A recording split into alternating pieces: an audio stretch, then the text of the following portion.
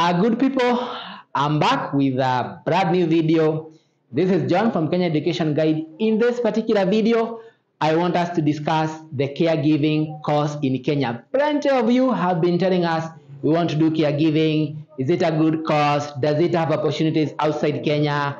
Can you advise us to do it? So if you are one of those guys, please keep it here. Remember to subscribe and share this video. This is all about all you need to know about caregiving course in Kenya.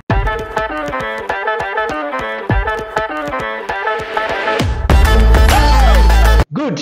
The first question is, what exactly is caregiving course all about?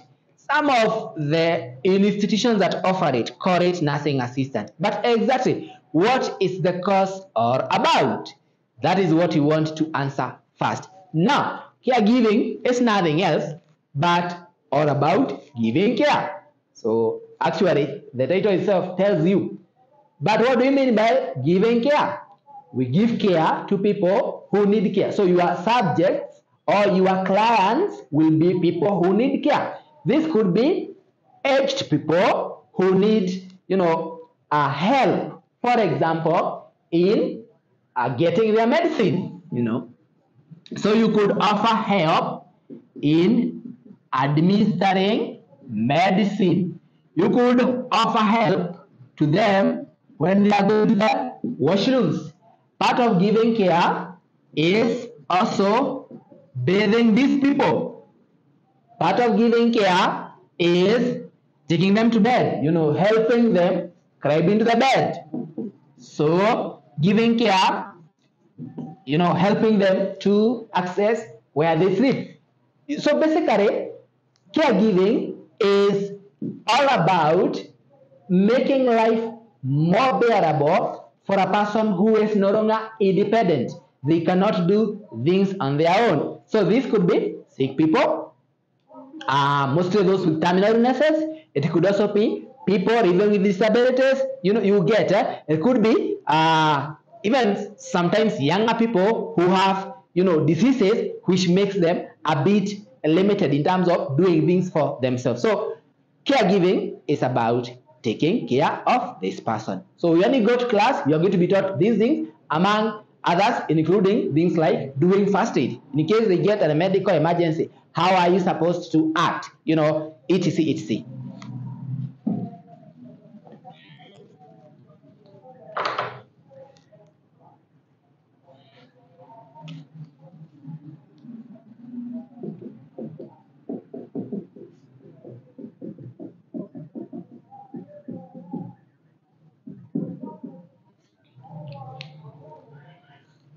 Next, that very, very important question. Is it marketable? And, does it have opportunities? And what we are going to say is very simple. Caregiving course is marketable depending on where you are. So here at Kenya Education Guide, our opinion is that it is marketable depending on where you are. Let's start with Kenya. If you're doing this course and you want to work in Kenya, make money as a caregiver in Kenya, yes, it is possible. However, you may not make a lot of money. Reason, the opportunities are not many. So in Kenya, opportunities are there, but not so many. Why? Of course, we are not yet a developed economy. So we are not at the level of the USA, UK, Australia. So that means whenever we have people who need care in our homes, we tend to hire nannies, or even sometimes we share the responsibilities among ourselves as relatives. So we're going to be saying, today is you who is going to be helping the parent, tomorrow is you, that kind of a thing. So while there are a few institutions that have caregivers in Kenya, including a few hospices, they are not so many. So doing this course and targeting jobs in Kenya is good, but it may not be as good because, as we said, opportunities are a bit not in abundance. What about if you do this course targeting working outside Kenya? the best option if you are to ask me. So outside, so that is diaspora. If you are targeting diaspora, there are a lot of opportunities, lots of opportunities. Actually, I have been going through newspapers and a few other publications and trying to study how is the market of caregivers in countries like the UK, in countries like the USA, in countries like Australia. How is the market? And the market is big. Germany, the market is big. Actually, there has been even complaints, and in some countries like the UK, where some of government officials are concerned that the country is becoming dependent on caregivers from outside. That is because there are a lot of people who need care, aged people, of course, and those others that we mentioned, but there are not enough. The supply of caregivers is not enough to meet the demand. So, in terms of marketability, this course is more marketable if you are in a position to make arrangements to fly outside Kenya. So, outside Kenya in the diaspora, that one I would say tick. Question is it very easy to get a caregiving job outside Kenya? Very soon I'll be telling you where you can go and study this course and I'll show you the different options. But before we reach that point, the question is it really very easy, as people make it sound, for you to go and study this course outside Kenya? And this is what we can tell you here from Kenya Education Guide. Now, while it is not impossible, it is not that straightforward. It is possible to get caregiving jobs in the diaspora. Actually, people have been getting them.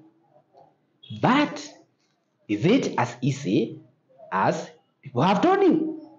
It is not. Reason is this. Number one, governments in these countries, take for example UK, are very strict when it comes to immigration. So you cannot just wake up one day and decide, me as John, because I've completed my caregiving course and I have this very beautiful certificate, I'm going to go and work in the UK today. No, it's not like that. There are laws that govern how agencies in these countries, because most of the time you go through agencies, can import labor into these countries. And these laws are very strict. So there is a process that you have to follow. So the first obstacle is you need to meet the different specifications of the immigration laws. Number two, I told you need to go through agencies. There is a cost. You can look at it as facilitation fees. A few of those who I know who have gone to some of these countries have ended up costing between 250K to 500K. This money is paid to agencies. I told you the best way of getting these jobs is to apply to agencies that offer these jobs in those countries. People who have done that, they are told, no, we have a cost that you have to meet in terms of giving you the employment letter, applying for you, getting the clearance with the relevant authorities. So on average, it can sometimes come to about 500K. Not forgetting that you need to cater for your fare and a few other incidental expenses. So, because of the strictness of the laws and the cost involved, it is not that straightforward. It actually means that sometimes, if you apply for these laws today, it could take you as longer, 1.5 years, for you to finally secure your working visa to fly out to these countries to go and work as a caregiver. But the good thing, remember, is that it is possible. And there are people who have actually been going out. And they are there. And they are making, some of them are making good money. So I would say, yes, do it. But know how you will raise the money involved. And of course, you need to pray to God, because sometimes a small hiccup may see you not meeting some of the specifications in the immigration laws, and that might make you remain here. So it's a bit 50-50, a bit, but if you are a risk taker, it's worth trying. Which now brings me to the question, because we are saying the best way of doing or approaching this course is to take it with a name of trying out at some point. How do you actually end up approaching these agencies? Because we say the best way is to go through these agencies. What I would say is you don't have to rely with an agency that has an office in Kenya. It's not a must. Today with the internet, you know the power of the internet, it has made things so easy. It's possible for you to actually apply for these jobs online. So just do a search for agencies on Google, for agencies offering caregiving jobs in UK. You can substitute that with the US. You can substitute that with Canada. Recently, I heard the government saying that they have an arrangement to have people moving from Kenya to go to Germany as caregivers. So yes, do a search. There are so many of them. You get so many. And they have a jobs page. Look for that page. Go and submit your application. They will tell you to fill certain information. They will tell you to attach certain documents. Make sure your CV is good. And you know there are some requirements, some steps to follow. Do that, submit. Then wait. Of course, you want to give a reliable email. Now they will take you through the process. If they are happy with your application, they are satisfied with what they have seen from your application. So they tell you, now, do you have a passport? Okay, you said a copy. Maybe they tell you now, at this point we might do an interview for you to you online. So they do an interview for you virtually. Again, if you pass through that stage, they'll take you step by step until you are told, now you can go to the embassy. We'll give you a letter. Go to the embassy, apply for the visa, and slowly by slowly, of course, some payments will be made along the way. You might end up securing that position. So the best way, what I would say, is apply online. Now, in terms of the other important thing is to make sure that you do a good course, you do a recognized course. This is the truth. Not all caregiving courses, and I told you sometimes people call it certified nursing assistant for some reason. There are some countries which tend to refer to it like that. What you need to know is that not all caregiving courses are recognized by the employers in these nations. Actually, for a country like the USA, they will say, if you want to go there, work as a caregiver, you must have gone through a certified nursing assistant course or a caregiving course that takes at least 100 hours.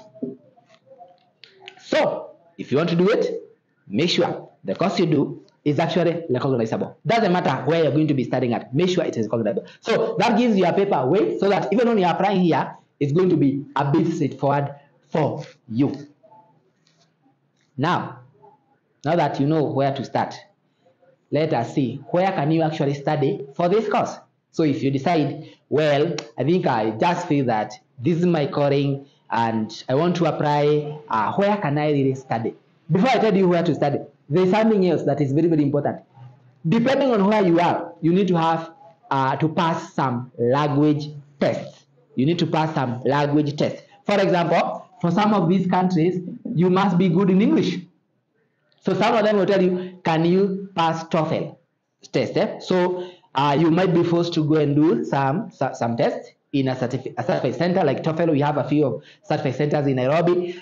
And for Germany, of course, it means you need to pass your German level 1, level 2, level 3. I think they have requirements. They will tell you, and that is another very, very key thing. So question next is, where can you actually study?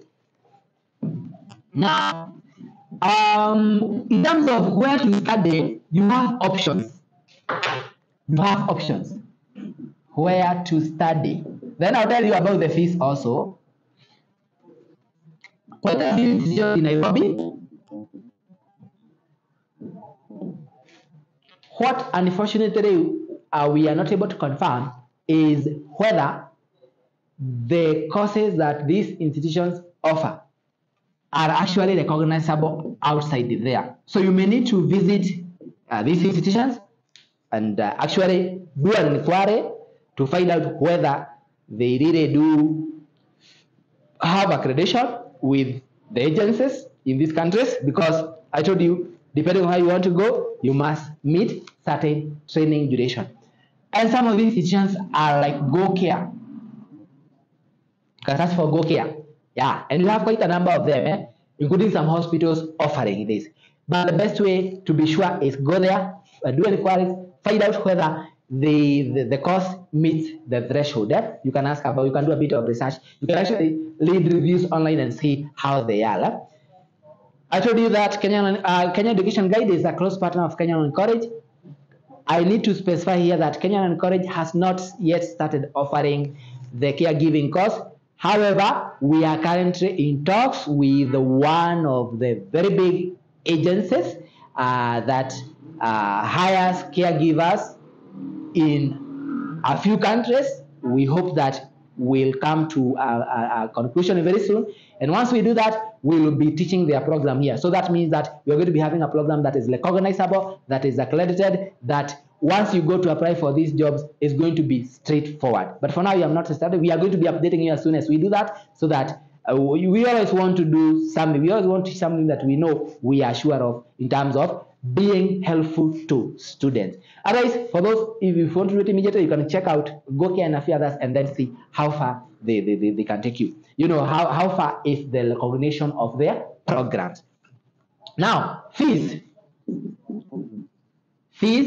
Remember, I know you can do this course online, though you need to go for practical. So again, investigate that course, see whether they have arrangements to enable you go for practicals, maybe in a medical facility somewhere. Because if you do it practical online without doing practicals, you do it 100% online without doing practicals, sometimes it becomes a bit tricky in terms of acceptability. In terms of fees, what I've seen is that institutions are charging between 40 to 120K, 40 to 120K, most of them.